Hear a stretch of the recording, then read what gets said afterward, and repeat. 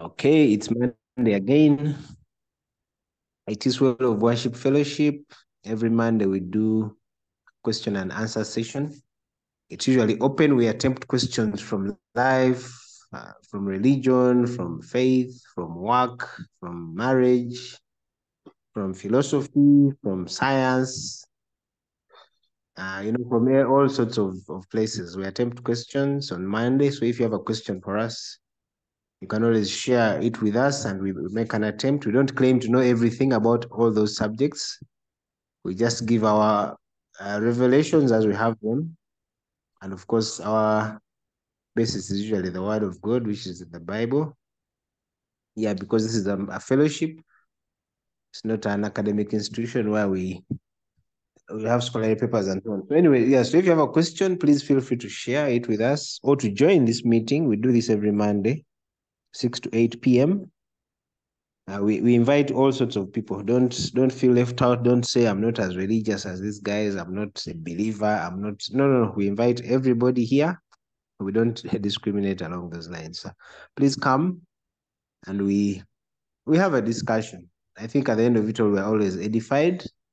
And of course, even when we leave, we are normally, the revelation continues through our researches, interactions, fellowships, and even God Himself revealing Himself through whatever subject we're discussing. Yeah. So today we're not going to entertain many questions. We just want to tackle the question of tithing. I think it's one of those which divides Christendom right down the middle. There doesn't seem to be an agreement on whether a Christian should tithe or not.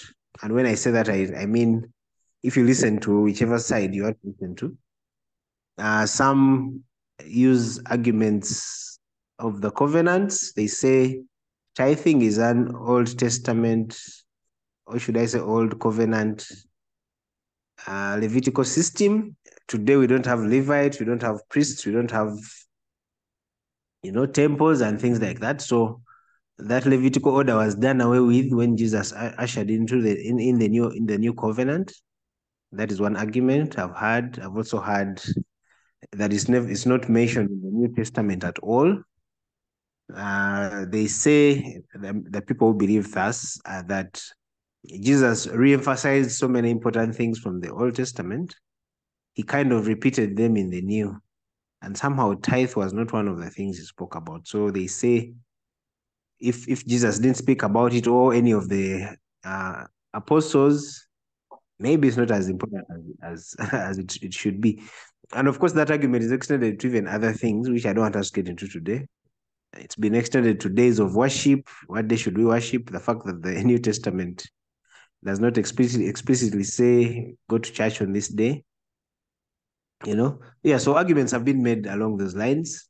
And then, of course, from the other side, we have those who say, no, no, no, giving is a principle. The principle is the principle regardless of covenants.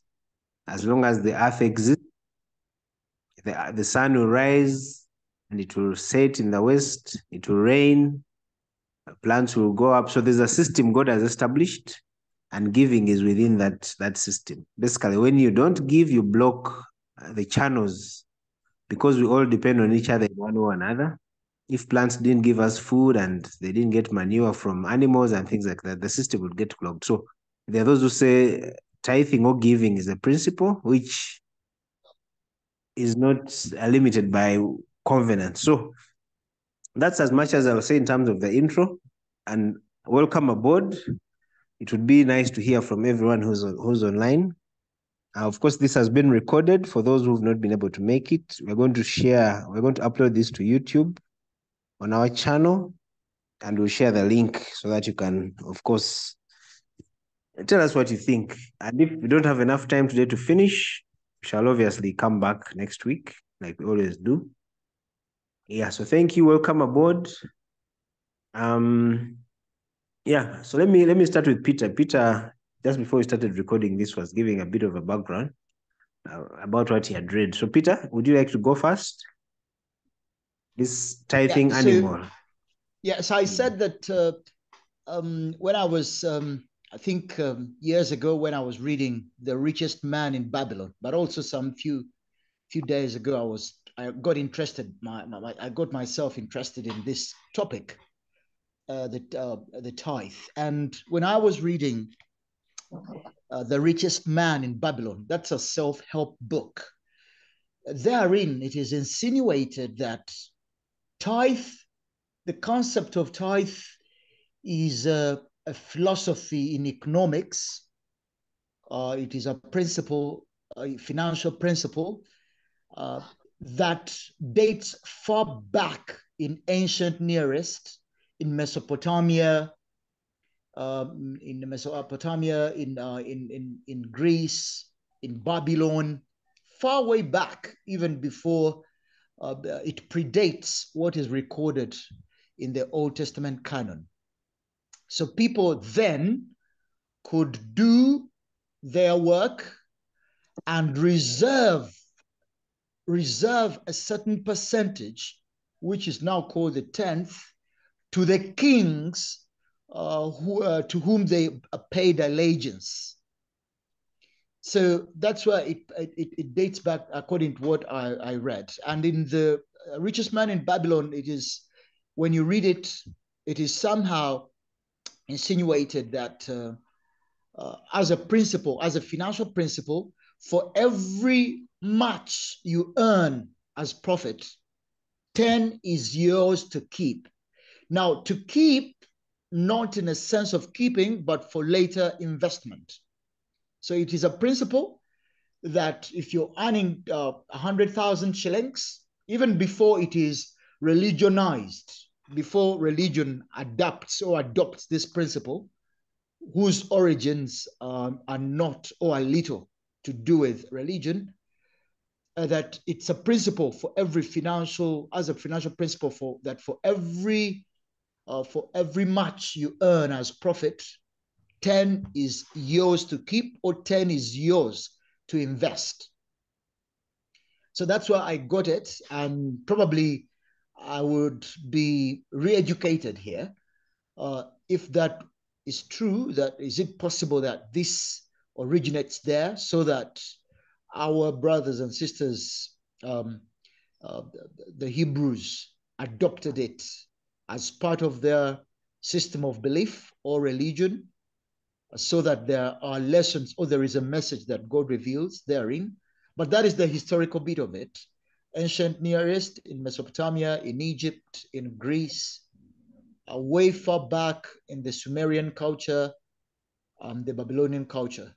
Probably it was simultaneous. You know, there are certain things that we say that culture X adopted this from culture Y, yet the two, maybe it is also possible that the practice was simultaneous, that while it was taking place in United States, it was also taking place in Uganda, only that the cameras and recorders were all focused in the United States and not anywhere in Uganda, so that what we have in record of history is biased or is one-sided. Not to mean that it was absent in other cultures, but probably the recording. I think that is for historiographers to educate us. I submit. Okay, thank you, Peter. Yeah, of course, we know that culture is dynamic. Culture is not static. So cultures pick and drop things, either through lessons learned or even from area, people surrounding them, other cultures surrounding them. So when you say that the 10% principle was probably adopted from cultures surrounding them, it's probably true. We know that the Israelites adopted a lot of things, including even the priesthood, including the sacrificial system, and so on and so forth, as well as the Decalogue, like you mentioned earlier. So yeah, it's possible they borrowed a few things, but yeah, whether they borrowed or didn't borrow does not matter. Here we are, these many years later, and we need to discuss this thing, this animal which they borrowed, or whether they borrowed it or not doesn't really matter. We have something on our hands. We have a practice where Christians take back 10% of their increase. Of course, in the olden days, it was not money, legal tender as such. It was always animals and crops and things like that. It has evolved into legal tender. It's a percentage which some people call a tax, because we know that the income tax rate in Uganda and other countries, and it's even deducted at source. That's why some call it a tax. But then, of course, there's the giving side of things. Now, some say now above the 10%, now give of your other things as you may deem fit, the offerings, and some even add first fruits and so on and so forth. Let me go to Peterson. Peterson, can you hear me? Yes, Jet, I Peterson? can hear you. Yes, I can hear you. What? Let me just put a direct question to you. Should a Christian tithe or not? And why or why not? I think it's I think as a Christian you should tithe. The only problem is it being okay, actually even I think it should be mandatory, but then the percentage is where the problem is. And then also saying that tying it to blessings, that's my biggest challenge. But apart from that, I think a Christian should tithe because we belong to so many associations. For example, me, I'll give an example. I'm a Villa Trust member, and I have to pay subscription every season because that money is like membership fee, where the money is the resources are used to run the club, and even it shows ownership or membership of my allegiance that I pay to that club. And the same thing, even us who belong to professional bodies, we pay an annual subscription. So I think there should be that membership fee that should be paid to your church to show that belonging. Then number two, churches do not have, of course now we are changing, but traditional churches were not having income generating projects. But remember, these churches have things to do. They have activities to implement. So the money is supposed to be gotten from such contributions as tithe and as tithe and giving.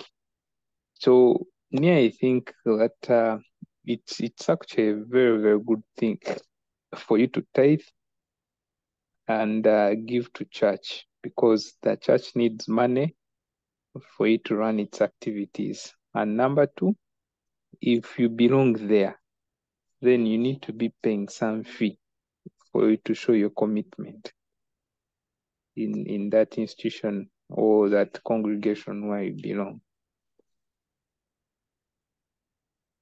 Yeah, that's what I can say. You're kind of looking at it like a subscription fee of some sort or a maintenance fee. If you basically belong to this body, this church, this fellowship, you need to support it. Therefore, give towards that. It's almost a duty. Yes. And yet some people argue, one of the arguments against tithe is you should give willingly. I think it's 2 Corinthians chapter 9 and Moderator. Yeah. So yes, Peter. I'm sorry. May I ask, please? Asking me or asking Peterson? No, just the question. Just throwing a question to the floor, please. Yeah. Was this tithe literal or figurative? So that somebody had to be exact.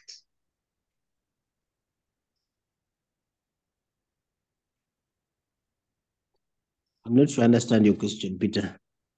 Maybe someone else can help me. Was the 10%, well understanding that percentages, I doubt whether percentages were then present, the maths of percentages, I doubt whether they were there. So my question is, was the so-called 10%, the literal mathematical 10%, or it was a figurative expression to mean a certain amount agreed on by that society? It was literal. It was literal 10%. Oh, okay. Yep. So you had 10 sheep, you put one aside. I think that's what pastor means. Okay, so now that we know it was a fixed amount, 10%. And the question I was trying to put towards Petson is there are some who have a problem with that. They say, why 10%? Why not 50? Why not 60? Why not even 100? Why don't I give everything? Okay, and then they go ahead and argue. I should give cheerfully as I've willed in my heart. And there's a verse to back that up. Okay, and of course, at this point, I must say the biggest opposition to tithing or even giving in churches is because of misuse of the funds. Okay, now that we tithe in legal tender mainly, I think it's been the abuse of the whole process, and Peterson touched a bit on it, making promises. If you give this, you'll get this. If you give that, you'll get that. If you don't give this, you'll be cast, and so on and so forth. So it's been those religious charlatans who have sort of messed up the whole system of giving. And of course, we can always ask, even in our governments, at least in this part of the world where we are, some of the money collected is usually misused. And then the question is, should we continue paying our taxes, or should we first fix the tax collectors and those who manage the money? That is a question we can discuss. But yeah, so because of misuse, now that's another reason against tithing. Paul, are you there? Jet, Can you talk? Okay, Peter, you want to say something before Tom? actually, you see the percentage is actually not right. In fact, what the best way to tithe or the best way to give is churches should come up with work plans for a year or for a quarter, whatever they choose to plan, or for a month. Then it's from those work plans that people can give. They give towards that, and then the structures should account back to these people. Because you see, we just give blindly. We just give blindly. You may find the 10% that we're giving is not enough to finance the activities that the church has planned to do. Or you may find the 10% that we're giving is way more than what we are supposed to give. But the money that we give is for our use. There's actually even no money that is banked on some account in heaven. It is for the use of us here. So we need to plan. We fund the activities that were planned for, and period. So the questions were these theologians are stealing from people is because they convince people that when you give, then you're banking on your account in heaven, and then they keep taking the 10% on top of taking the 10%. Then they even take the what? The giving that you give in church like that. So really, it's just that maybe from such discussions we can get a smarter way of doing doing certain things in a better way. Okay, thanks, Pedson is an accountant, guys, for those who are listening to him. So don't be surprised by his approach to things. So there is something before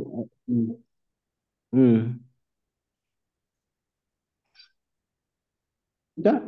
Yes, I was saying that something that I've picked from Mr. Asimo's presentation or contribution is that there is a need in the contemporary Christian society to apply also additional revelations about giving, like work plans, knowing what your expenditures are, knowing what your costs are, and calculating and knowing where the tithe will give you, whether it gives you a deficit or whether it gives you a surplus or just addresses the budget.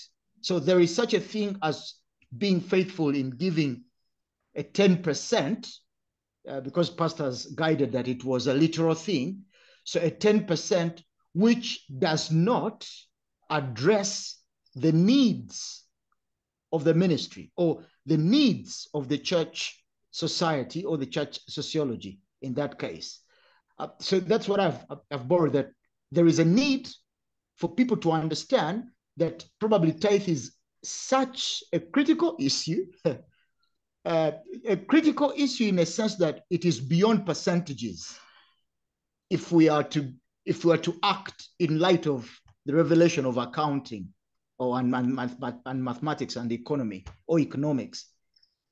Not just to give for because somebody is giving 10, a tenth, but there is also need to consider other factors, just like the economist or the accountant has guided.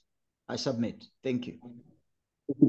Yeah, so Peterson's argument says you might find that 10% you're giving is not enough, so you might need to raise that to 50% or whatever the percentage. That's Peterson's argument. I wanted to bring in Tom. I don't know if you can talk. Yes, sir. Yes, Tom. Should a Christian tithe or not? And why or why not? That's a direct question.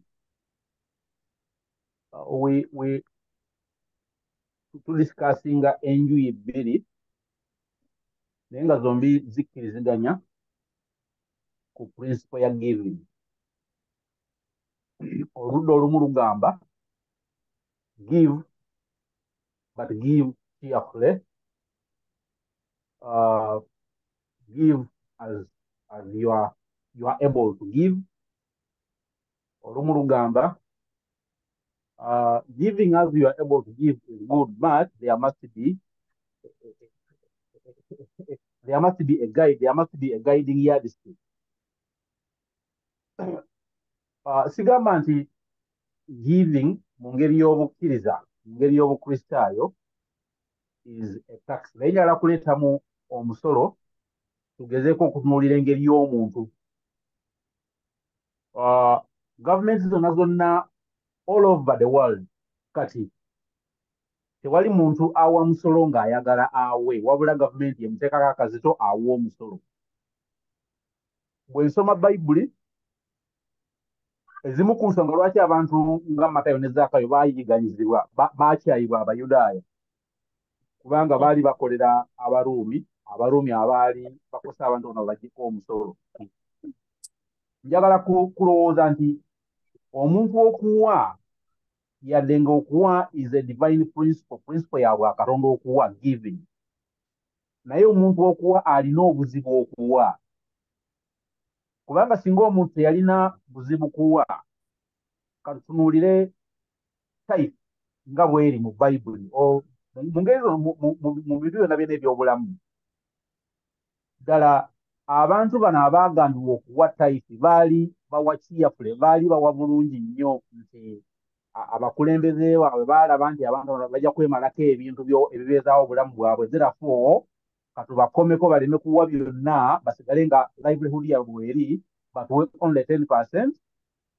Oba okuwa kw'abantu tekwali kulungi, nti abantu baali beetaaga okuweebwa guide. Ne bwe baaweebwa guide, abantu era tebakkiriza nti bawe. Kati bano ne bakwata ekimu eky'ekkumi ne bakisiba mu kiwato kya Katonda, ne bagamba omuntu nti bw'onoowa ojja kufuna empeera, bw'otoowe onoofuna ekibonerezo, as an inducement for a person to give tithe. So nze ndowooza nti bw'owa omuntu ebbeetu awe cheerfully, oba oleese obuzibu. Era abantu abawa cheerfully, aba advocating for giving cheerfully, abamu balina ebiwundu by'eddiini kubanga baali balowooza nti bawa Katonda naye bagenda okukizuula nti esente ze baali bawayo baali bazeetaaga okubeezaawo omulimu gwe baali bakola, okubeezaawo ebifo bye baali basinziza, okubeezaawo abawezi abaali bakola mu bo. Kati abagamba nti tuleke tuwe kiyafule beekwesemu ekyo naye nga amazima gennyini okuwa kwabwe si kwa kiyafulu giving. Baagala kwewala kuwa balowooza nti bawonye okuwa, so nga okuwa in principle nabo tebakuwakanya kubanga bagamba giving but giving cheerfully, no against giving but giving a percentage. Njala kulowooza nti ene omusumba ajja kutugaidinga, njala kulowooza nti okuwa in terms of percentage ku mulembe guno kuteekwa okukyukamu nti tutunuulire ebyetaago byaffe nga community, oba ya iTiS oba aba Sabbath-day oba baani, biki bye twetaaga okubeezaawo ku community. Waliwo abantu abatukolamu omulimu, ki kye beetaaga? Omulimu gwennyini gwetaaga ki? Twetaaga aw'okusinziza, twetaaga okutambula, twetaaga okulya. Kati okusinziira ku lifestyle yaffe nga community tusobola okugamba n'enfuna yaffe tusobola okugamba nti kubanga tufuna tuti tukolenga bwe tuti nga tutaddewo figa nti 10% naye nga tugambye okuwa tuwe naye tunaawanga bwe tuti nga si kiragiro as such, naye nga ngeri eteekawo eyamba omuntu okufuna guideline kwanaaweeranga, kubanga okuwa kw'omuntu kiyafule kizibu nnyo eri omuntu. Bw'esoma ebyafaayo n'ebirala byonna bina okuwa kw'omuntu kiyafule kizibu nnyo. Neyanza sebo moderator. Okay, thank you. Tom, Petson has his hand up. I think he has a question for you or for all of us. Petson?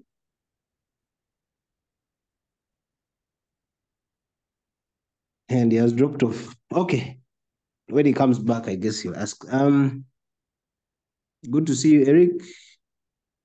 Let me go to Kato. Kato, do you have an answer to this question we're attempting today about tithing? We've tried to trace the origins of tithing from the Old Testament. We've talked about the charlatans who are misusing it and promising blessings and curses based on it. And yet we know that we give because we're already blessed, not because we want blessings. Kato, do you want to say something? I know you're on the fence about some of these things, but please. Yeah, I might have to ask something. Thank you, moderator. May I ask what is the acceptable frequency of doing this type? Oh, acceptable frequency. Yes, like every Sunday, every year, every quarter of the year. What is the general accepted frequency? Whenever, okay, Peter, you want to answer? Yes, yes, Mr. Kato, whenever you earn profits, whenever you earn profits, minus 10%. Okay. So it can be as regular as a day, as an hour, as a minute, as a year, as years. Well, now, if it is like that, whenever you get a profit, you have to get a token and you at least put it somewhere. It would be okay if the reasons as to why you're putting it there are like clearly defined, like not being lied that you know what you are putting, you're giving this one to God or what. I believe maybe if the tithe collectors were honest about where that tithe goes and they Tithe collectors. Tithe collectors, yes.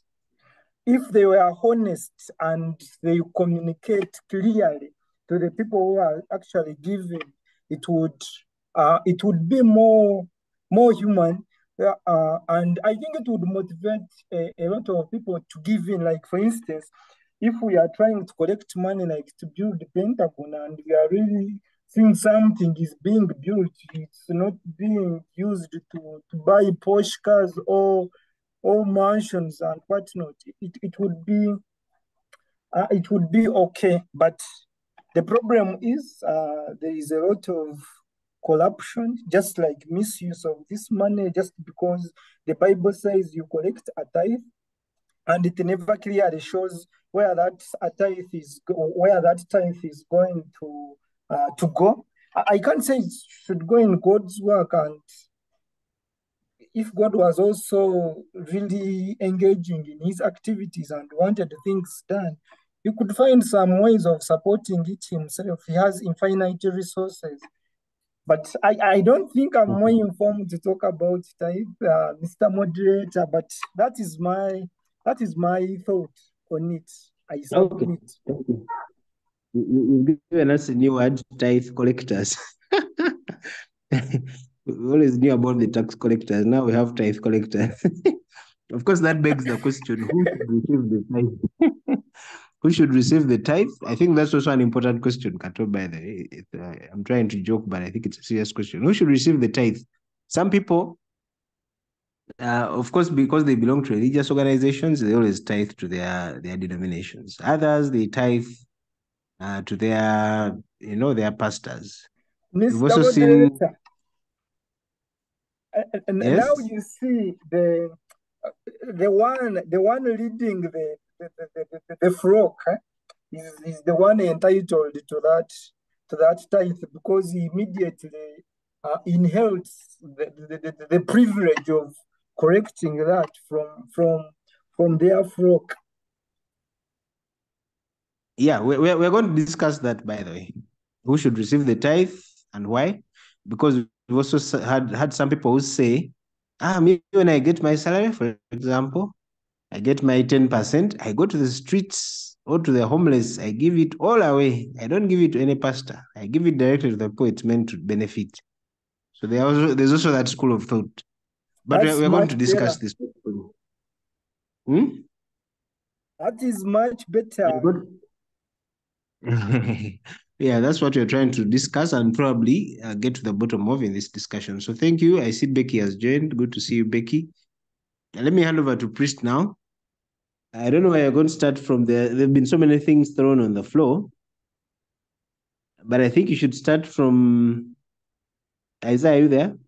You should start from Yes, I'm here. tithing being an old covenant concept, and now we're in the new covenant. I think that's one of the biggest arguments against tithe, at least for those people who believe us. So do you want to start with the covenants very briefly before we go into the other things, or? Uh, thank you, moderator. Can you hear me? Yes, loud and clear. Yes, I want to address this matter in what I call the 3 Ws. 3 question Ws. And I have here what, I have who, and I have whose. What, who, and who? And whose. Is that okay? Yes. So concerning this matter of tithe, the first question is, what is it? Okay. It is literally 10% of how much you are blessed with.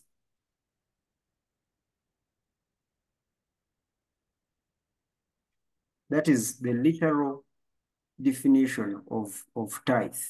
It is 10% of how much you have been blessed with. and the currency of that 10% depends on what you have been blessed with. If your community is running paper money, 10% of paper money. If your blessing is in terms of produce, 10% of that blessing. If it is in terms of livestock, 10% of that blessing. That is the literal definition of tithe. You take 9 and then you give 1. That's the literal definition of tithing. Then there is the conceptual or philosophical definition of tithe. What is tithe? It is not a law. It is a principle. Now, it is important for people to understand the difference between the two, because this is where problems arise. Is Selbida still around? He's online. Professor Yes, I am available, sir. Yes, simply, what is the difference between a law and a principle? The practical difference. The practical difference is that in principle, I'll give an example. In principle, when you eat but do not go to the latrine, what comes out of violating not going to the latrine is not a punishment at all. Yes. And it is not a reward. It is a result, it is a consequence. Yes. However, the law, aka code of conduct, when you violate a code of conduct, aka the law, the outcomes are either punishments or rewards.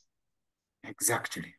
Now, thank you, Mr. Seruvide. I used Seruvide because when I was discussing this whole idea, he understood the difference and simplified it to that level.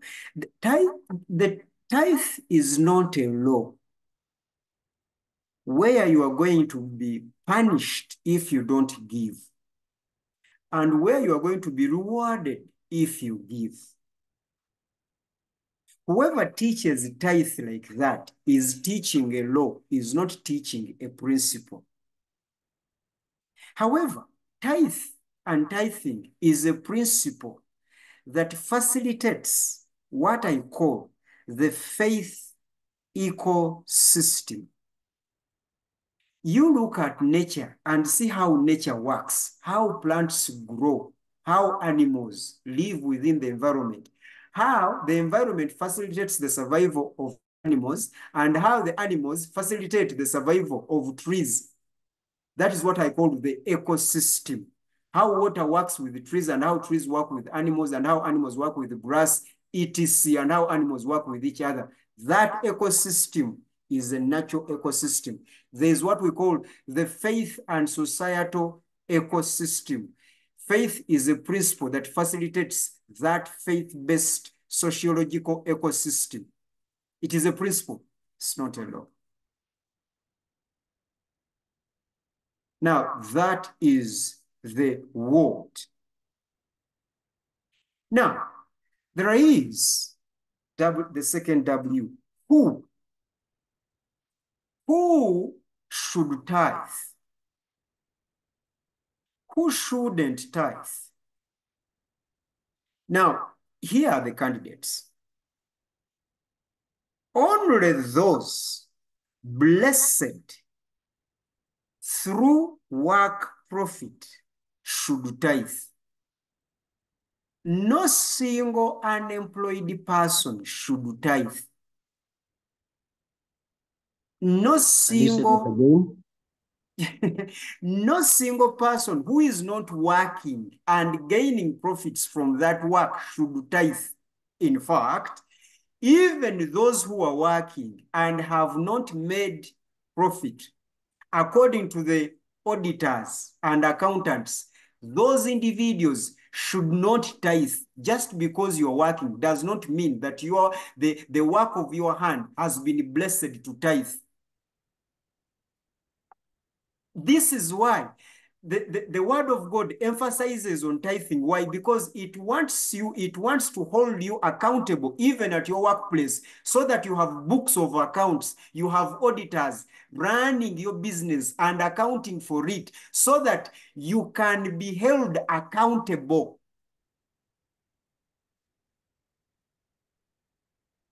And you are supposed to be accountable. Tithing is a principle that helps Christian believers to be beings who are accountable. It is an accountability factor. You don't tithe because you have money in your pockets. You don't tithe because you have livestock. You don't tithe because you have produce. No. What kind of produce do you have? What kind of livestock do you have? What kind of money do you have in your pockets? Now, I wish Francis and okay, at least Jethro is here. Francis and Jethro, those are the guys who always like teaching finances. Now, tithing is a financial principle. It is an economic principle. So people should stop tithing fwa. I think that is an English or Uganda word. What does it mean? Carelessly. You don't tithe because you are told to tithe. No. A tithe is tied to work and profitable work. And it is tied to particular profit. Yes, you have 10,000 in your pocket, but which kind of 10,000? From where? Now, those who teach finances know that money has types. Am I right, Jethro? Not every money you have in your pocket is the same. Is one money is not one kind. So only those blessed through work profits must tithe. Abby says you shouldn't tax. Yes, you don't Shouldn't tithe tithe on on loans. loan. Thank you, FB. Auntie, that is what I'm saying. This is loan money.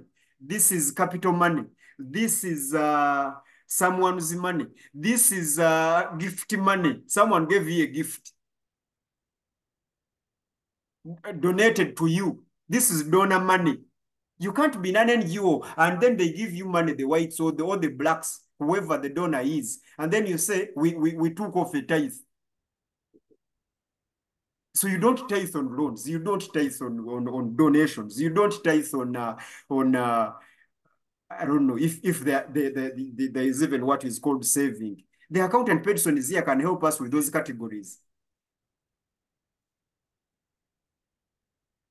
So this is what hasn't been taught about tithing. Who tithes? Only those blessed through work profits should tithe. Category number 1, under who? Category number 2, under who? Only the worshippers. The tithe is not a secular tax. It is a particular tax. Let me maintain the word tax. It is a particular tax in those only in the ecosystem of faith and worshippers. What do I mean by this? When you make profits, how have you made profits? What are your reasons of making profits? Because if you ask, let me use Brother Kato, I hope you won't be offended. Because Brother Kato still struggles with believing this whole God idea. So if Kato makes profits, he cannot attribute those profits to God. God is not into the equation. He's not. But if Isaiah makes profits, God is into the equation. Because Isaiah believes in God. Brother Kato is still questioning that whole idea. So Brother Kato will say, it is my financial and economic acumen. I have made When I profit. move to them, it's my hard work or support from friends and family. Exactly. You have that explanation. But Isaiah will have that explanation of hard work plus unexplainable factors that have led to these profits. Those are unexplainable, inexplainable factors. Isaiah will say, it has been God, the hand of God. Thus the verse says, let not, if you become rich and say, it has only been my hard work that has garnered all this wealth that I have, but you shall know that it is God who gives you the power to prosper. That is Deuteronomy what Serubide. Someone who knows that verse. 18. 18, thank you. So we Christians, now worshippers, attribute all the profits they have made to a certain power, external power, of course, combined by their acumen in doing things right.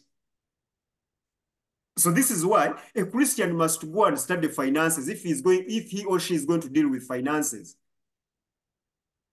It is in fact one of our pillars at iTiS, continuous education. So who? Only those blessed through work profits? Who? Part B, only worshippers. Only worshippers. Now, good. Now, I will come back to this who, but for now, let me go to W3. So we know what the tithe is, both literally and conceptually. Now we know who should tithe, because if someone believes that in all his work there is the hand of an external supernatural being, then that the participation of that supernatural being must be recognized. So to tithe is to worship, is to recognize that other contributing factor. Now, that recognition is a principle. Therefore, it is beyond what your heart desires. Okay. That is beyond what your heart desires. Because it is a principle. You cannot desire to go for excretion or not. You cannot. You cannot desire to have meals or not. Even when you're sick and cannot eat, we shall find other medical ways of inserting pipes into your body so that the principle is not compromised. You just can't desire. And in fact, those who are advocating for giving as your heart wills, that is half-baked Bible study. And let me demonstrate. When you say that you are going to give as your heart desires, then you are not operating under a principle, part A. Part B, you do not even understand the heart according to the Bible. Let me demonstrate. The Bible says in Jeremiah chapter 17, verse 9 and 10, that the human heart is a sick organ. And its condition is beyond ICU. Even the doctors cannot tell the problem of the heart. Only God can tell the problem of the heart. And he has told us the state of the heart, which is, it is sick. Beyond. And beyond that. Now, it is that heart. Follow me closely. Because you see, what kills Bible study is this. You mentioned things casually because you're just going to quote only one scripture. You're going to proof text the Bible. Paul said, give willingly as your heart desires. Good, good, good. He said, now listen. He said, give. Now, giving is not a law.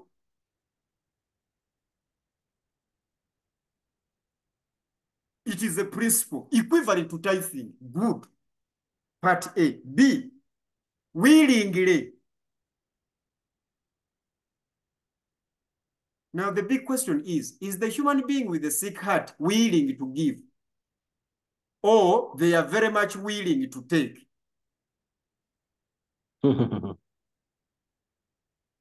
Given the state of the heart. They want to As take. you wish in your heart, which heart? The sick heart.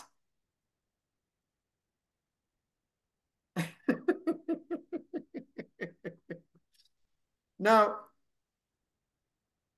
I'll come back to that later. Let me go to whose, and then I'll come back to that later. That's what I'll conclude with.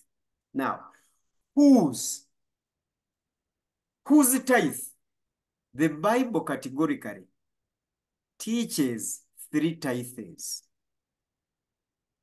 Unfortunately, those who debate and argue against tithes, theologians and laity, all of them seem to put all the 3 into one category. Those who support the tithe put all the 3 in one category. Those who are against the tithe put all the 3 in one category, which is wrong. There were 3 categories of tithe in the Bible, and of course they're still there. Now, tithe number 1, it is for your minister.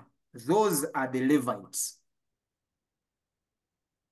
Tithe number 2, it is for your society activities. That is the tithe of feasts. Category number 3, it is the tithe for the poor and fugitives in your community. Now, number 1, tithe for your minister, is in Numbers 18, verse 22 and 24. Tithe for feasts is in Deuteronomy 14, verse 22 to 27. Tithe for the poor and fugitives in your community is in Deuteronomy 10, 8, 9, Numbers 35, 6, 7, and Exodus 21, verse 10 to 14. Those are the verses for those who want the verses. Now, let's go back slowly on these tithes. The tithe, the tithe that is given, okay, on your profits, those who are working, and that is given, that has no time, but is based on when you get the profits, is this tithe to the Levites. The Levites are ministers, because I have heard people say that they are no longer Levites. But you go back to the Bible and ask yourself, how many tribes did Israel have? Answer me. 12. They are 12, isn't it? Mm-hmm. But you see, in actuality, there were 13.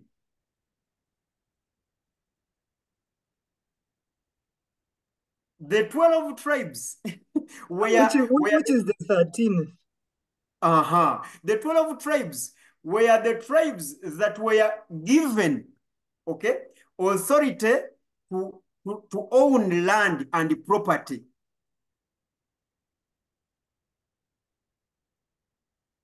The Levites were excluded from that, and they were assigned, okay, to minister to the other tribes. And it is from the Levites that we get the priests from. Excuse me, Isaiah, please. Can I say something? Yes.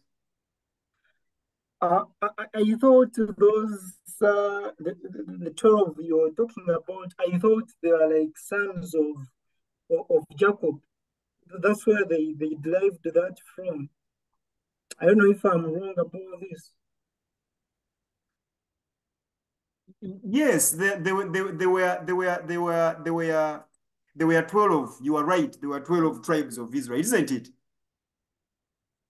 Yes, I think that's where they quoted like that from. So when you say 13th there, maybe you could elaborate more such that I can be in sync as well. Okay. So who are the 12 sons of Jacob? Here we go. Judah, Reuben, Simeon, Zebulun, Issachar, Dan, Gad, Asher. How many are those? 8, right? Put Levi as well. You Then focus on. Joseph, Benjamin, and Okay, you count Joseph. You count and let's save time. Here are the yes. tribes. Here are the sons, isn't it? Judah, Reuben, Simeon, Levi, Yes. that you want. Yes. Zebulon, Issachar, Dan, Gad, Asher, Naphtali, Ephraim. Okay, Yes, and Benjamin. Benjamin. Yes. Benjamin. Yeah. Those are how many? 12. Those are 12. Yes. Now, by the time the Israelites capture the land, there's the tribe of Manasseh. Have you ever heard about it? Not really. And the tribe of Manasseh is going to occupy. So the tribe of Manasseh, this is, now the problem with us is that we have not studied the Bible.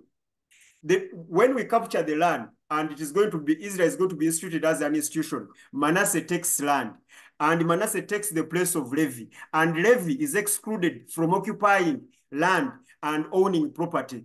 They are assigned to only to minister to these other tribes.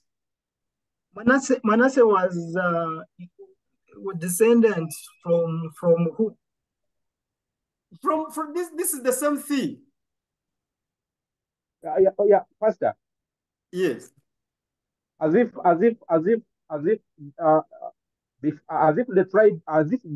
Joseph was not a tribe in Israel. He was not a tribe, but Joseph, one of his but child, Joseph that is Manasseh. Yes. Joseph's two sons were blessed by Jacob towards yes. his death, and those two sons were part of the tribes of Israel when they occupied Canaan. Exactly, that's where I was going. Manasseh takes the place. Manasseh, because he was the son of Ephraim and Manasseh, because they were the two sons of the patriarch Joseph. Joseph is almost a patriarch now also. They took the place of Levi. So Levi was not supposed to have territory, territory. Now these took the place of Levi. Levi now became the 13th tribe. I thank you, priest. I now get it. Isaiah. Now, yes. Isaiah. Yes, who was distributing the land? Who was distributing the land? The sword. The sword was distributing the land. Not God. The sword. God will come later because Manasseh fought and took the other side of Jordan. Then the Naphtali also fought there because the way they captured the land, everyone was fighting his local and getting his boundaries. That's how they got the land. But that day will come. Now, now, Levi now becomes the minister to the 12 tribes. And the 12 tribes now were ordered to tithe to Levi because he's a minister. Now, the question is it now about Levi, an ethnic group, or it is about the minister and the ministry? Answer me, ladies and gentlemen. Is the principle... The ministry. It is about the ministry. So the argument that they are no Levites, the question is, are they ministers today? Yes.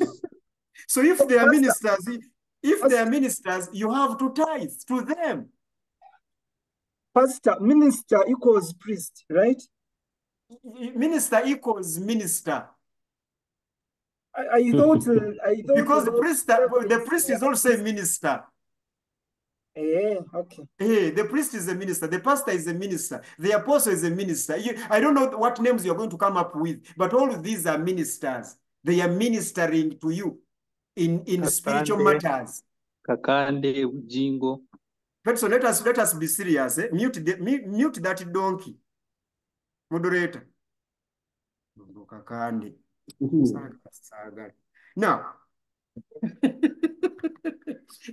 Now, if what office were the Levites serving?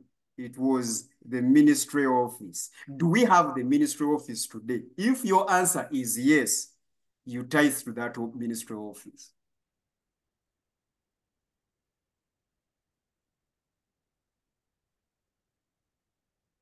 Now, moderator, I would like now to go to your question. What was your question about the covenant?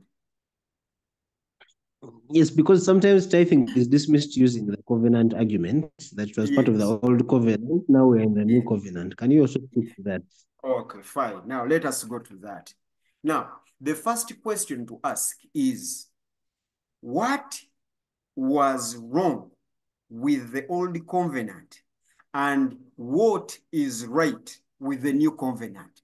Can someone answer that question? Because this is the ultimate question in understanding the covenants of the Bible. The question is, what was wrong with the old covenant that it was done away with, and what is right with the new covenant? Question number one. If any Bible teacher or Bible student ably and rightly answers that question, covenant theology is sorted.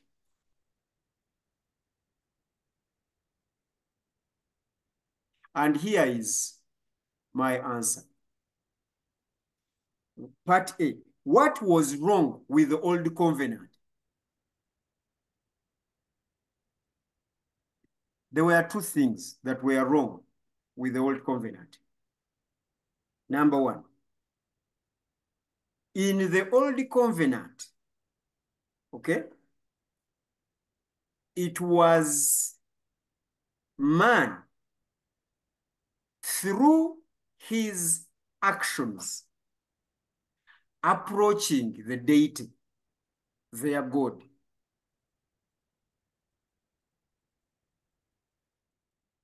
There are 5 covenants in the Bible.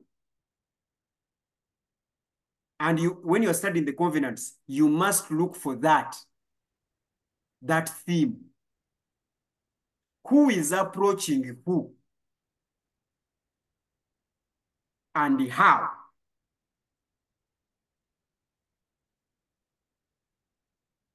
So that was the first problem of the old covenant. Man must obey the law and do the law so that God can work with him on man's demands,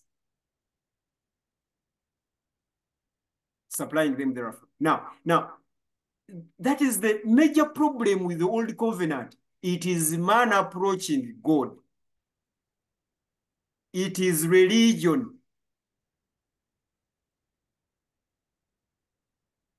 It is not God approaching man. It is man approaching God. It is not God saving man. It is man saving God and the image of God.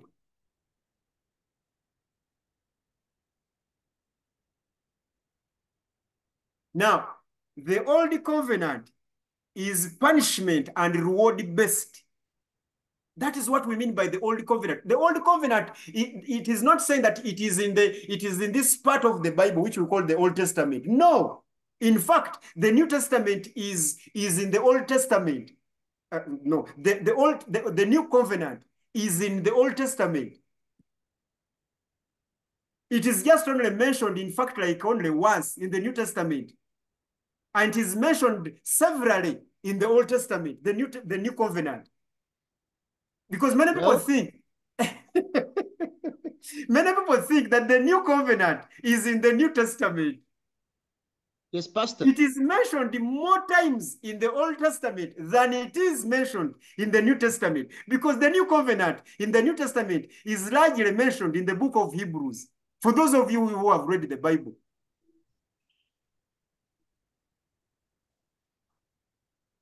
But the new covenant is severally mentioned in the Old Testament. For instance, Jeremiah 30.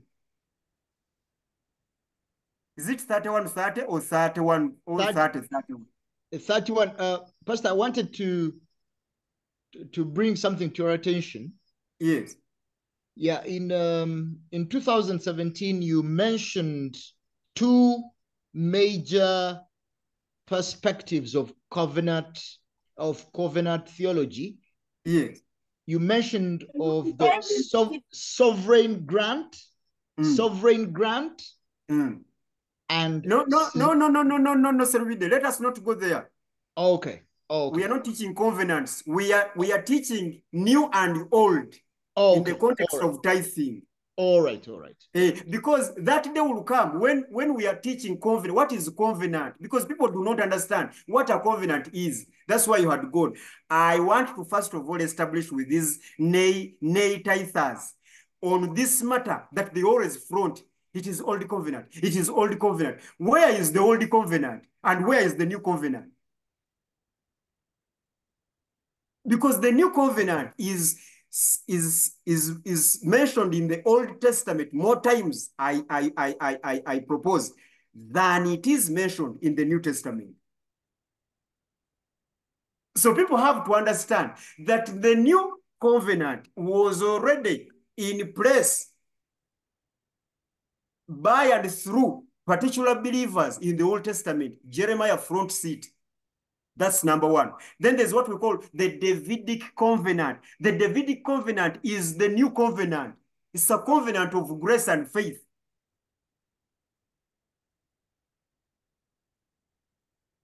Because that is the new covenant. The new covenant is about grace and faith. So for you to say that tithing was wrong with the old covenant, then you are saying that the principle was wrong. The principle cannot be wrong until nature changes.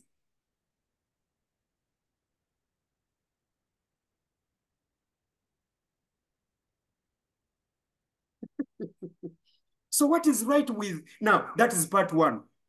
In the new covenant, unlike the old covenant, it is now God approaching man. This is why we are not tithing the Malachi way. Because the Malachi way is Old Testament practice. The Malachi way is Deuteronomy 20, 25, 27. Where are the curses and blessings? 28. From 25 to 28. Those three chapters. Now, the Malachi tithe is a tithe placed within the old covenant. Because it is a legal tithe. Because some of us have waited for the. It is a temple tithe. It is the Malachi tithe is a temple tithe. It is a legal tithe that works within rewards and punishments, blessings and curses. In Malachi, you don't tithe because you are blessed. No, you tithe to be blessed. In Malachi, if you don't tithe, you are cursed. Now, moreover, you are not blessed to tithe, but you must tithe because it is a law. And if you fail, you will be cursed. In Malachi, there is a God who is robbed. Now we know who is a robber. A robber is one who has overpowered the one he's robbing from. You guys be serious with biblical words and terms. Because in the Old Testament, it is man who serves God, not God who serves man. Therefore, man is more powerful symbolically than the God. This is why in the old covenant, gods are protected by the worshippers. In the new covenant, God protects his worshippers. In the old covenant, worshippers bless God. In the new covenant, God bless worshippers. This is how we deal with the covenants.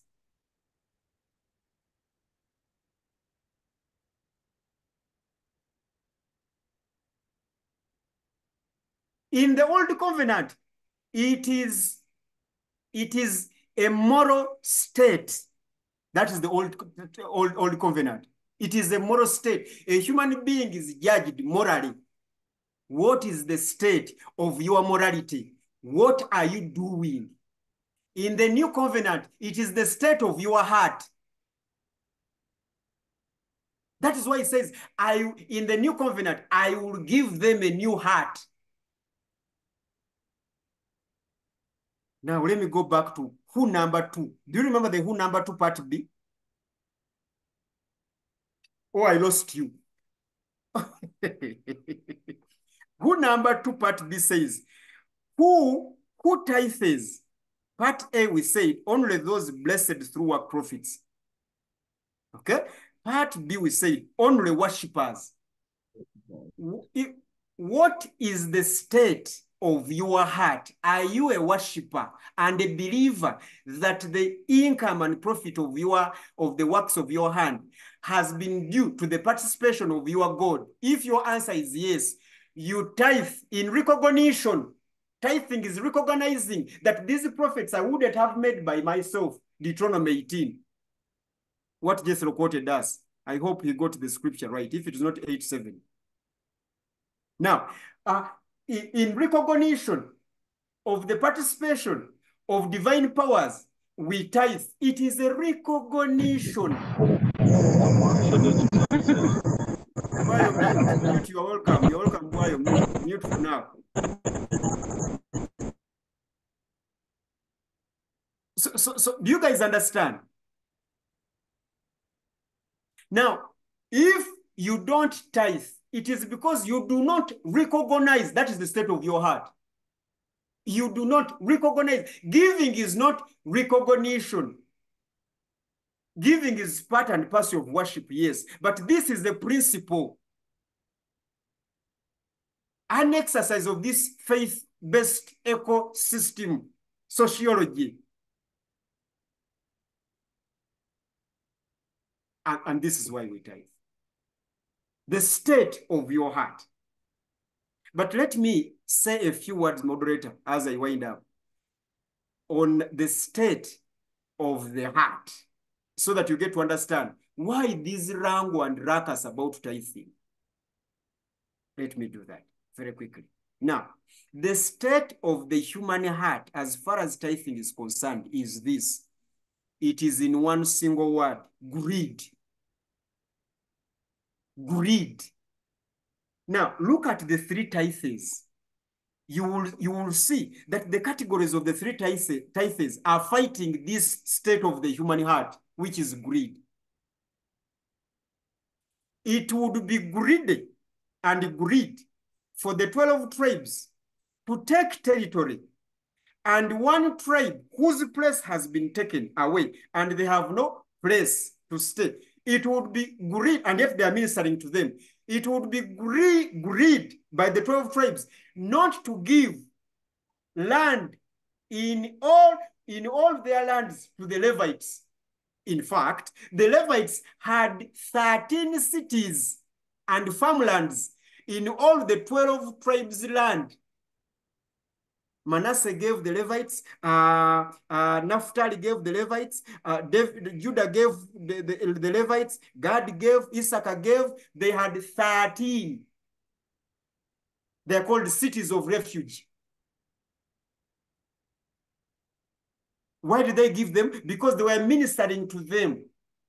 This is what Paul intimates in the New Testament when he says, I have a spiritual right as a preacher to benefit from your income, since you benefit materially, to benefit materially from you, since you benefit from me spiritually.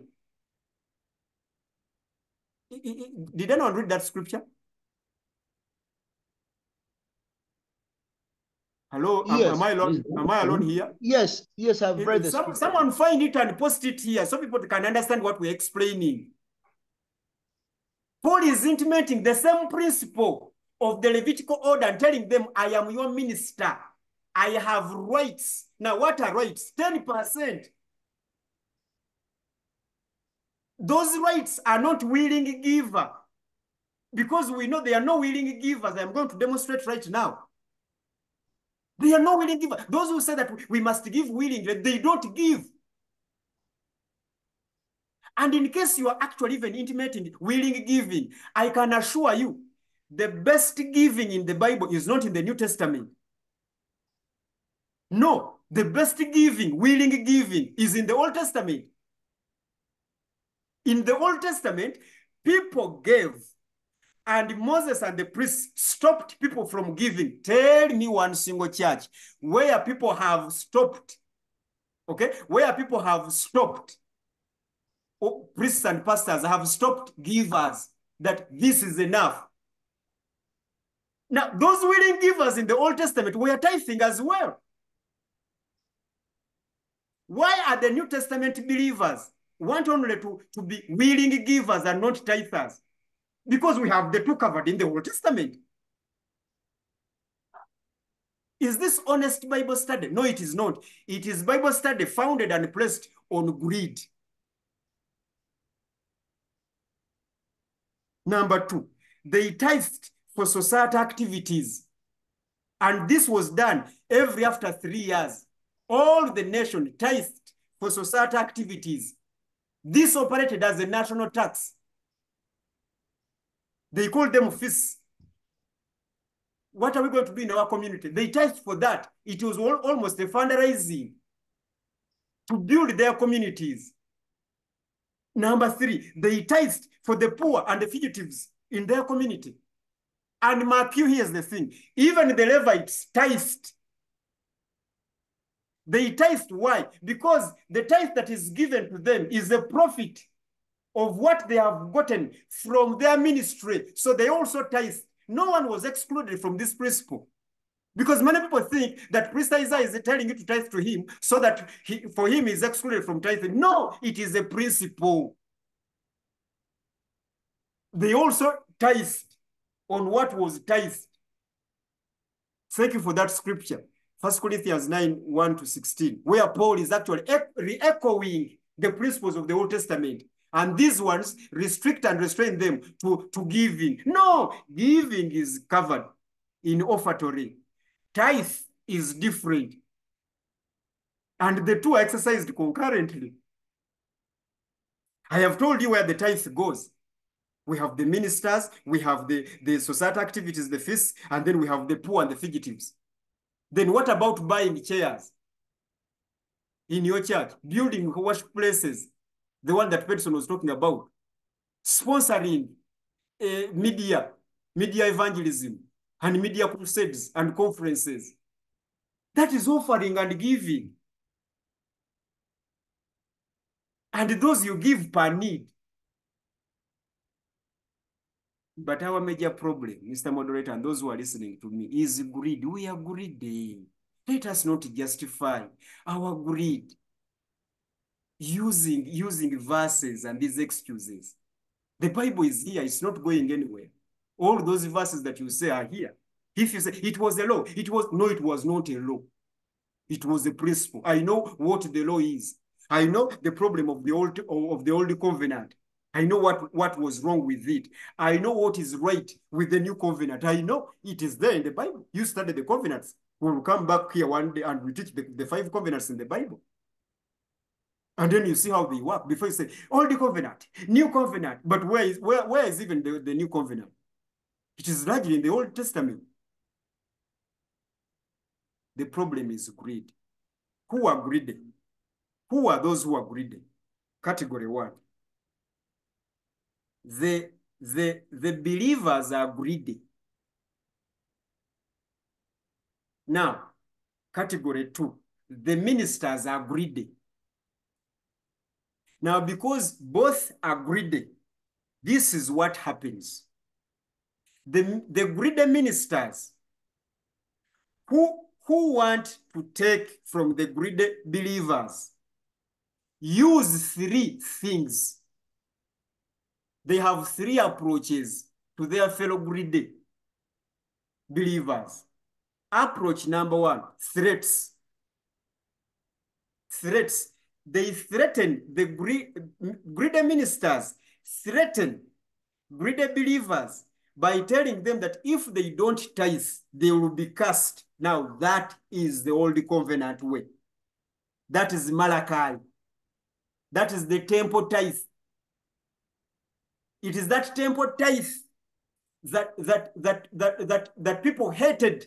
People like Zacchaeus that Tom mentioned. Zacchaeus was not hated because he was collecting tithe for Romans only. No, Zacchaeus was also collecting tithe for the temple. That is what we call the tax collectors. He was also a tithe collector. And people were arrested for not paying the temple tithe, Malachi. It is the same thing around the temple that Jesus comes and overturns the tables and throws them away outside. Because when Jesus was commenting on the tithe, he says that, well, you do well to tithe, but there are more important things that you miss out. Why didn't he say that it is wrong and a curse to tithe in Matthew? He mentioned the tithe and commended it and further advised that there are even other things that you are not doing that you should be doing. It's not only the tithe. This is in the New Testament. Now, the problem is that greater ministers threaten greater believers with the curses. If you don't tithe, you will be cursed. That's problem number 1. So people tithe in fear to be cursed by this God. God wants his money. If you don't give him his money, you are going to be cursed. I'll come to that. But we know that is the old covenant. Approach and the practice of tithing. Abuse of tithing. Number 2, promises. Now, you remember the punishment and reward? Old covenant approach? They tell those who tithe that if you tithe, you are going to be blessed. Now, in the new covenant, the tithe is post-blessing. In the old covenant, the tithe is pre-blessing. Tithing is a condition to be blessed, old covenant. New covenant, tithing is a state of the blessed. You can say that again.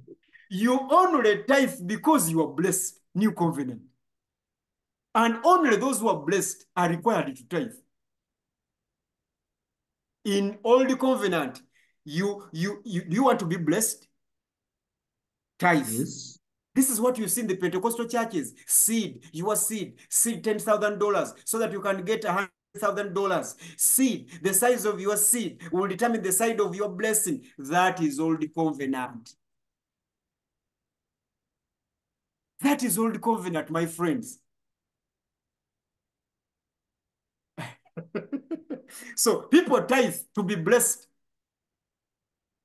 That is old covenant. But these principles here are exercised by greedy ministers on greedy believers. The reason why you are threatened is because you also you are not willing givers, neither are you willing tithers. So fellow greedy ministers are threatening you. This is something I don't do at my fellowship.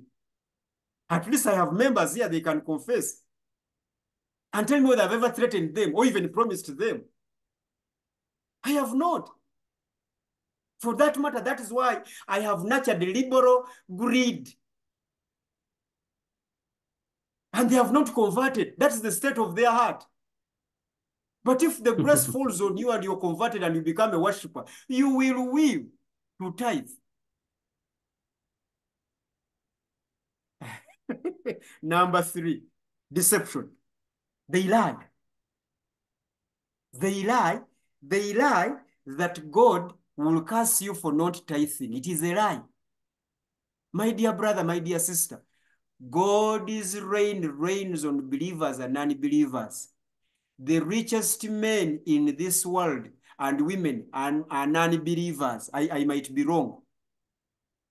But the 66 wealthiest men that have wealth of 4 billion people of the population of the entire world, 99% of those 66 wealthy men are not Christians, are not believers. Therefore, whether you tithe or not,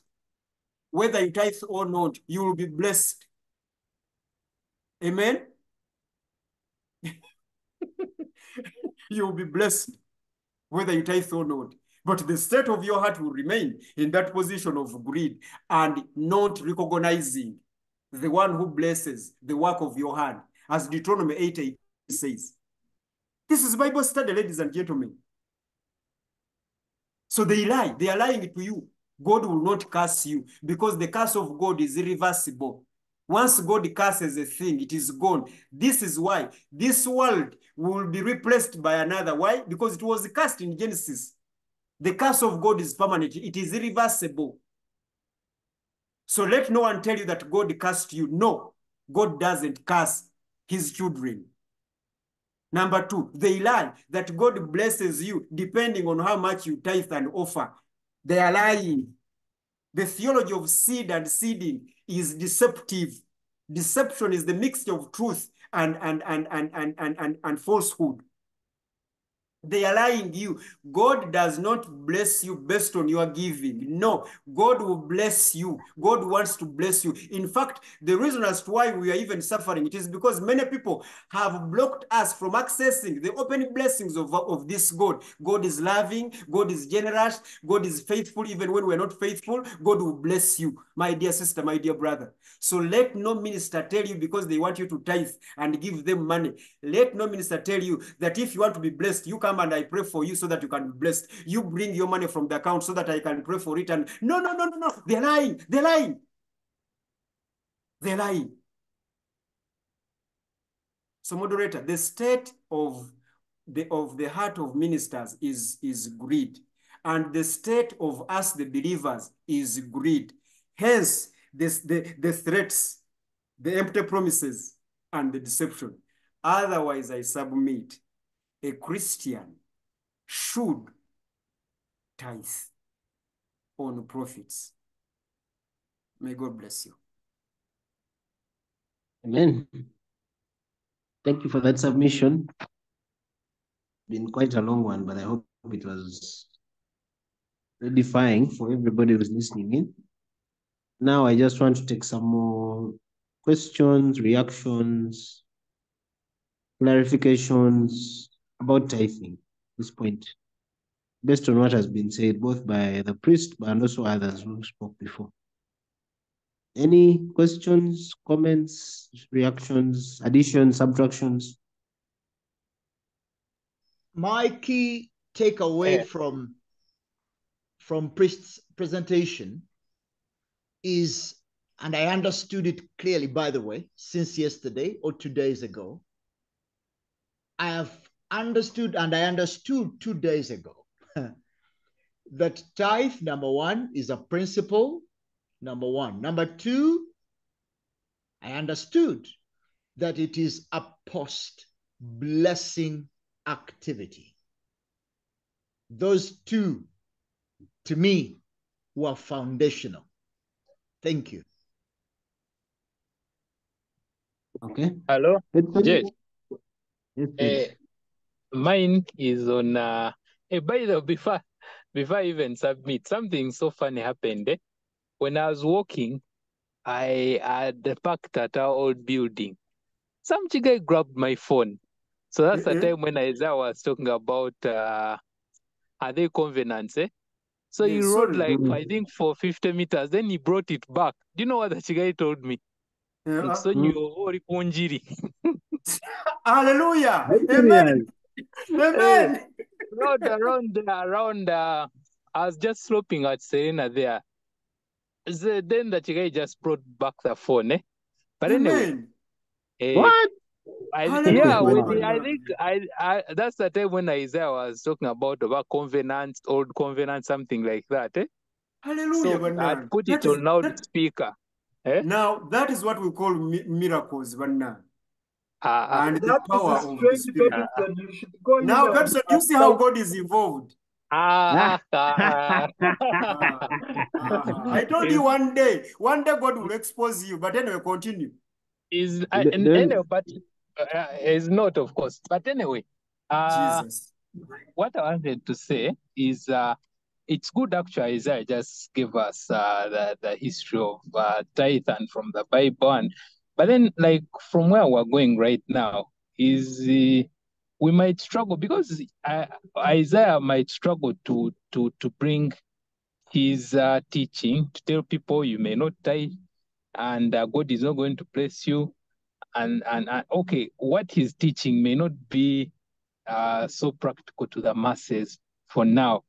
My question is, what's the way forward? Because church needs money, and the only way church can get money is by the tricks the Kayanjas and the Kakandes do, or by the tricks the Catholics. By the way, you one day you need to talk about what those Catholics do. Eh?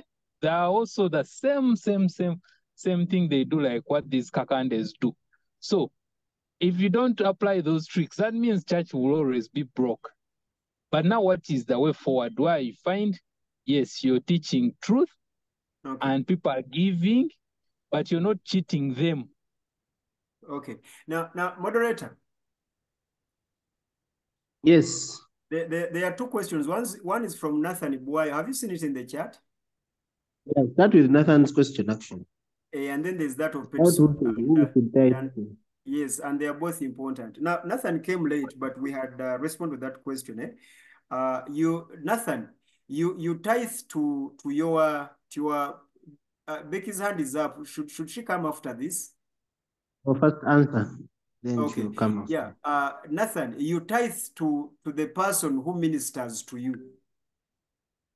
You don't tithe to your temple and your religion. Moderator, this is very important to understand because many religions and religious people are tithing to their church. And then institutionalism takes over. I used to belong to a church to a religion where the local pastor from a local church where I was collected 9M in tithes. And that 9M was sent through the channels of institutions. And then after the month, the pastor who collected 9M in tithes and who ministered to the spiritual needs of these people was being paid between 250, in fact, 300,000 shillings as salary. And he reduced the tithe. He remained with 270, and then also took off the offering and remained with 250 as his take home.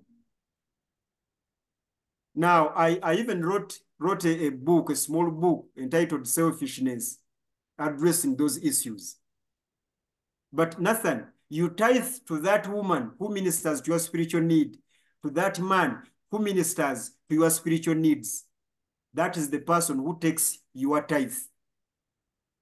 Now, the Bible had an order because the Bible does not want a local pastor who collects 9 million shillings to tithe. First of all, he has to tithe on that tithe that is given to him, number one. Number two, however, that minister is responsible of fugitives, of widows, of orphans. It was the Levites who were responsible of the homeless. who were responsible of the fugitives. And what resources were they using? They were using money or resources tithes to them.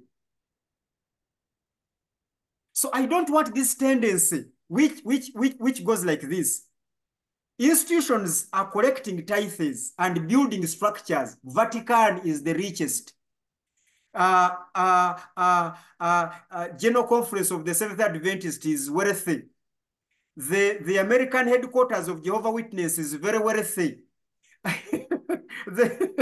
You've seen those institutions, how they are wealthy. So you find that these institutions are wealthy and healthier than the believers. That is not the biblical way. You collect that tithe, take some Our amount, Archbishop says in a Paris. and we have pastors flying private jets and prophets who are in convoys of 600 million Range Rovers, 16 of them. No, that is not the biblical way. When you tithe to your pastor, he's responsible of the need in the community. Which community? That faith community. So you don't tithe to a pastor 9 million shillings and then fundraise for a school fees for the orphan in your church. You send that to the pastor and you support the pastor through that because he's running that ministry. This is why you see, when Pentecostal churches had just come in Uganda, every Pentecostal church had an orphanage. Do you remember? Yeah, that was the idea. You tithe to these men of God, not for them to wear $5,000 suits. No. It is for them to be comfortable and work on the need in the community. It is called evangelism. This is why Watoto Church has grown like it has grown and has been in this state like this. Why? Because the money that was collected, of course, was donor money for them, and of course, many of that money was offering, and many of that money was also, much of that money was also tithing. So they worked on the orphanage, built a generation. That is the idea of the Bible. But not tithing to the pastor so that he can build a skyscraper and fly a private jet.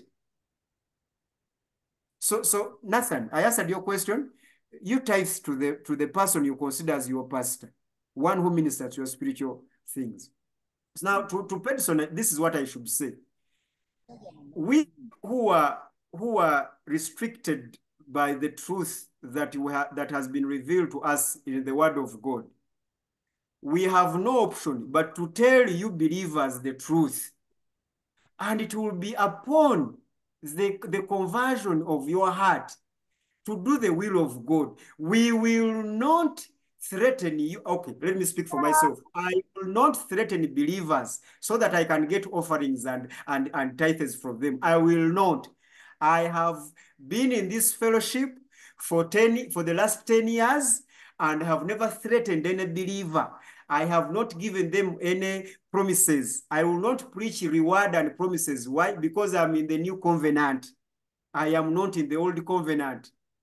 I will not threaten anyone to take their resources. I will not. Let me die poor, but without compromising the word of God. And yes, Peterson, you're right.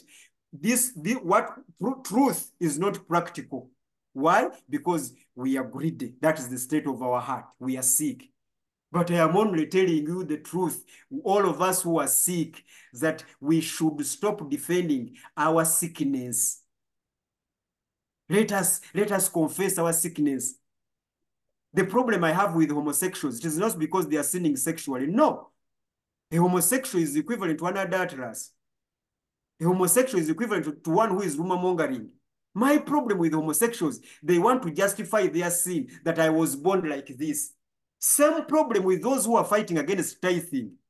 You are justifying your greed in the name of old covenant. You are just greedy. The New Testament, the New Covenant says, willing giver. Is your heart willing to give? How much have you given? Do you really give? You are sick. You are not a worshiper. You are not a believer. But take your time to outgrow that and heal. Do not defend your sickness.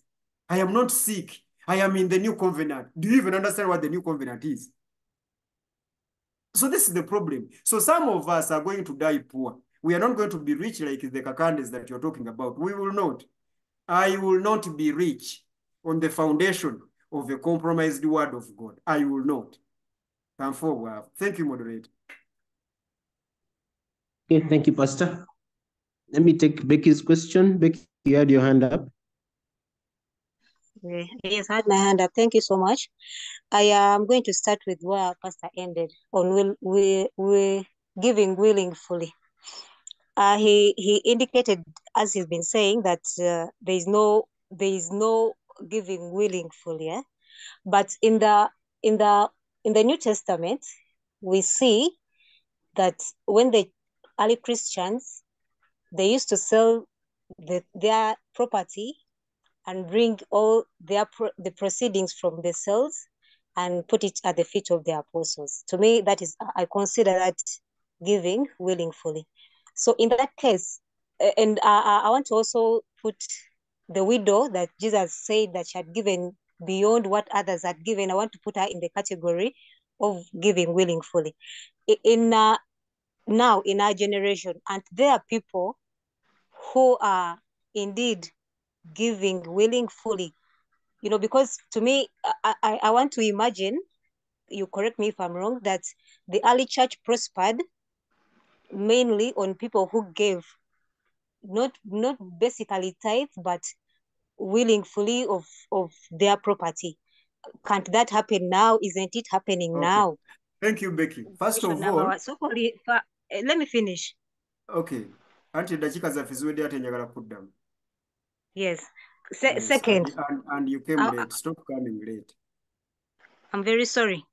Secondly, I wanted to ask, I always had a question about this Ananias and Sapphira issue. When they were cast and died because they didn't bring back of all that they had sold, was it also greed or was it something else? Because you also talked about the givers are greedy and the receivers are greedy. Thank you very much. First of all, in the Let New me ask for Testament, 5 more minutes, guys. Can we finish at 5 minutes past? Yeah. Okay. First of all, Mr. One Moderator, minute. in the New Testament, there are no willing givers. Ndowooza kati mulabye ekizibu kya Bible study bannange. This is why you should keep coming. In the New Testament, there are no willing givers. Can I demonstrate? Please. Let me start with Paul himself. When you read 1 Corinthians, is Paul dealing with people who are willing to give or not? Wapi? Someone answer me who has read those willing giver texts in the Pauline writings. Is Paul dealing with people who are willing to give? Wapi? If he's dealing with people who are willing to give, why is he quarreling? The guy is quarreling and cursing. Because they are not willing to give. They are not willing givers in the Pauline time. Now, let me go to Acts chapter 4, where Becky talked about. Becky, Acts chapter 4 is not Christianity, first of all. It is a cult. It is a cult built around the Jerusalem temple. James, Peter, and John told people they were in the upper room chamber where Jesus ascended from and left them. And they told people for 15 years that Jesus is coming back here to take us. So there is no need for you having property. Sell everything you have and come here and we stay here and wait for Jesus Christ. That thing that you read, that the New Testament givers, we are all in what? Breaking bread together. No, it was a cult. That cult was dismantled by the church in Antioch by Paul. This is why, and Becky, you have made it very clear. That is chapter 4. In chapter 5, those who had started doubting the coming of this Jesus that these three guys were preaching, in fact, they were 12 now because they had replaced the dead Judah. When they started doubting their teaching, they started refusing to give and said, yeah, but we are giving and selling everything and taking on the feet of the disciples. But the man is not coming back. What if he doesn't come back in the next 3 years? That is how Mr. and Mrs. Sapphira decided to reserve some And when they did, they were killed by the disciples, not by the Spirit. They were strangled. I thought that by God. No. It was not God. It was Peter and the disciples who strangled this couple, so that all others must understand that if you start resisting this thing, you are gone. It's like what That is happened chapter in 5. Kanumbu. That is chapter 5 in the book of Acts. In chapter 6, the cult was dismantled when they started fighting for bread. The people, the Gentiles who had sold their property and joined the cult, and the Jews who had sold their property and joined the cult were all around the Jerusalem temple. Now, yes, it was a Chiwetere type thing. Then, because people do not want to say these things, let me tell you these things so that you understand the Bible, gentlemen and ladies. When resource distribution started, they were playing favoritism and tribalism in resource distribution. You find that the women and the widows of the Gentiles who had sold their property were given less, and those who were Jewish were given more. And that was how the office of the deacon, the diacon office, was born. Headed by Stephen and Philip. Philip was a Gentile. Stephen was a Jew. Stephen started doing Bible study. And he realized that these guys were wrong.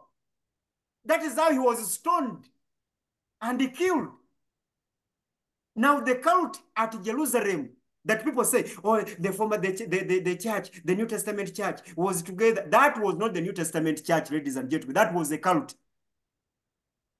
It was dismantled after Stephen was killed. That is chapter 7. Chapter 8. Philip, who was studying with Philip, with Stephen, ran away for his life. My question is, why do we see Philip running away for persecution? Why is Philip being persecuted by Saul of Tarsus? And Peter and John and James are comfortable in Jerusalem, not being persecuted. When you read the Bible, do you ask these questions? There was no willing giver. There were threats and promises. That's why they sold all their property and joined the cult at the Jerusalem temple. It is later on, after the vision, that Peter understands that all along for the last 15 years, they were wrong. That even Gentiles must be preached to, and the gospel must not stop in Judea. They must go. That is Acts chapter 10. Later on, Acts chapter 9, Jesus attacks Paul and converts him.